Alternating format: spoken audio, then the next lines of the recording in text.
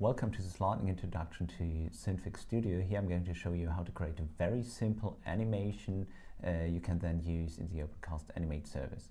And I'll start by creating a drawing, which is for me just a red dot over here. And I'm going to animate this to come over here in the 24 frames I've configured for this animation with the 24 frames per second. So it's basically a 1 second animation. Now, after this drawing is finished, I mean, it's quite awesome.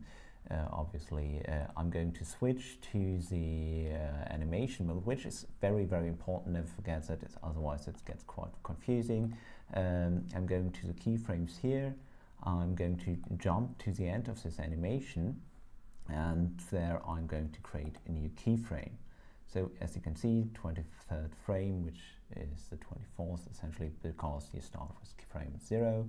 And now I'm going to drag this circle down here, which is the end position. So at the end, if it's on this frame, it's going to be on this position, and if it's on the first frame, then it's going to be on the top position. So if you have a look at this, well, as you can see, now it's animated.